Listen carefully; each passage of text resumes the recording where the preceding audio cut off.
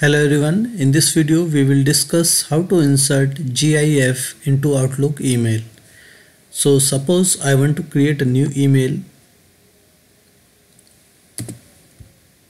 Now I'm going to enter the email ID, the subject, and now into the body.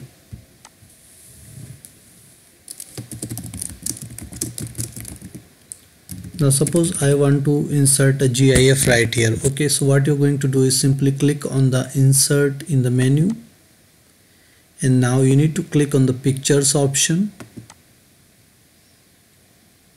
Now choose the location where your GIF is saved.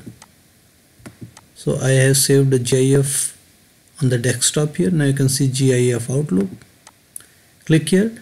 Now under all pictures you can directly go and select the graphics interchange format, which is GIF. Okay, once you select this, then you can go and select here and you can click on insert. You can also let it be default all files and simply select it here.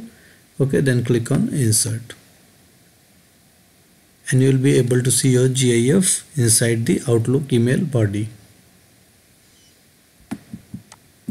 Okay, it is too big, the size is too big, but you can see the GIF is actually working here.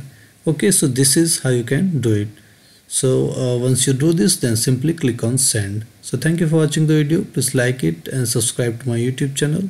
Thank you.